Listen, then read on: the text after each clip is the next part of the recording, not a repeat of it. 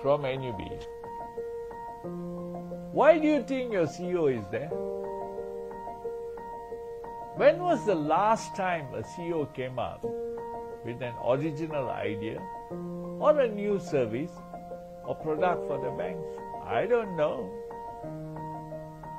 When was the last time a bank suffered or was unable to move forward because the CEO left? Never.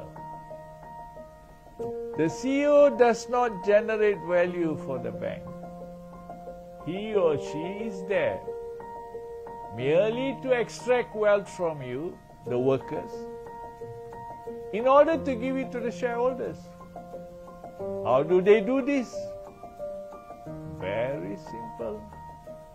They exploit you by making you work more but pay you lesser salary.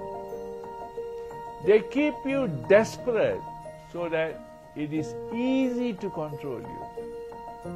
They use all your managers and officers to do union busting by dividing and ruling you. I will give you an example. CEOs like Public Bank, Tan Sri Dato Sri Teh Ale, earns 52 million a year. Maybank CEO Khairul Saleh Ramli earns 12 million. Hong Leong Bank Kevin Lam, a foreigner in a local bank, is paid 33 million. They are paid millions to cold-bloodedly exploit and oppress workers for the benefit of the shareholders and create a godlike image of the CEOs to control, manipulate and terrorize the worker. It will take an average bank worker more than 130 years to earn what the average CEO will earn in 1 year. These CEOs do not care about the workers. They are there to butcher the workers to benefit their pocket and butter the shareholders who decide on their insane income.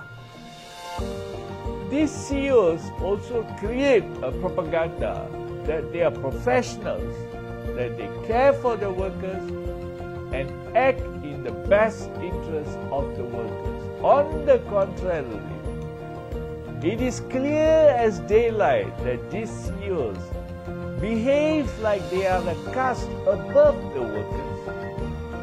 The HR department is not the friend of the worker.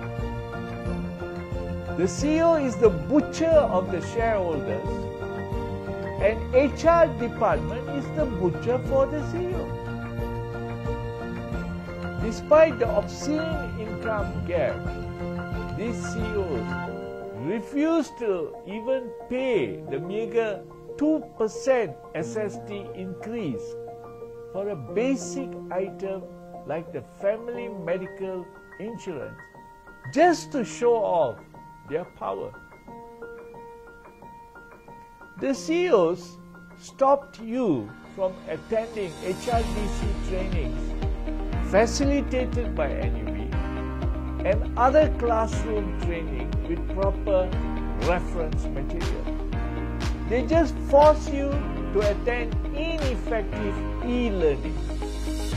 There are even employees who have worked for 15 years without attending a single training program.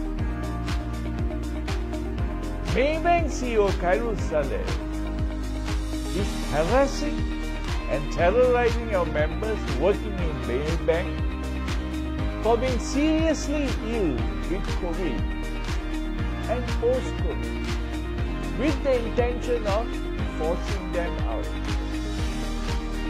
He is also protecting management staff who sexually harass NUBE members while hypocritically campaigning for anti-sexual harassment campaign at the same time. CEOs like Dato' Khairul Saleh who is the ABM chairman, and his lapdog, Dato' Brianji, who serves as his henchman in MCBA, will forever conduct all sorts of union busting activities to humiliate and divide the workers and prevent them from standing behind their union. A CEO is like a monster in the fairy tale who forces the villagers to send one of their own to be sacrificed to satisfy their appetite every year. As long as the villagers keep sending one of their own to be eaten by the monster with the belief that it will be never their turn to be eaten by the monster, the villagers will never unite. The union is the knight in shining armor, who is destined to slay the monster and liberate the workers. We will always be victims of their greed if we are divided. It is only when the workers unite in solidarity with all NUB members and fight back, we will be able to transform ourselves into a knight in shining armor.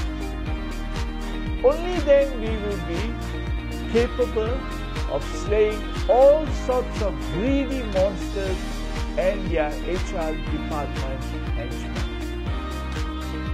This is the reason why you need to be at the Fight Back picket starting from 21st July.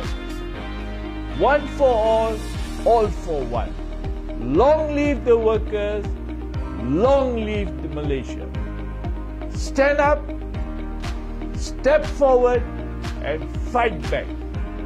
See you at the Fight Back picket line from today.